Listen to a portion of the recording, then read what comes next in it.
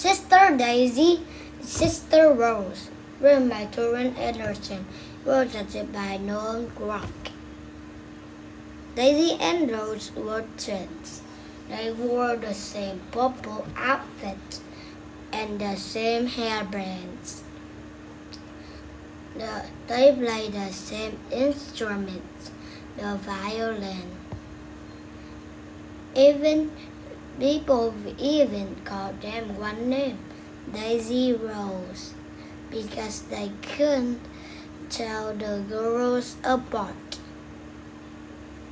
I'm sick of being called Daisy Rose, Daisy said one day.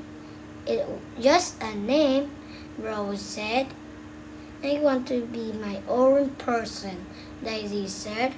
People always think I'm you. What's wrong with that? Rose asked. The next morning, Daisy didn't wear purple. Her hair was different too. You look silly, Rose said. No, I don't, Daisy said.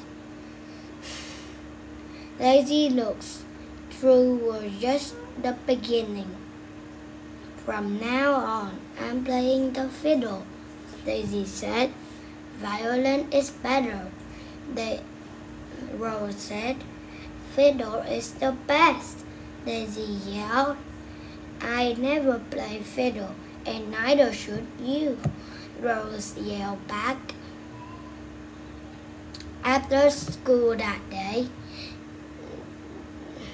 the twins sat on the porch swing. They both felt different. They both felt strange. No one had gotten them confused.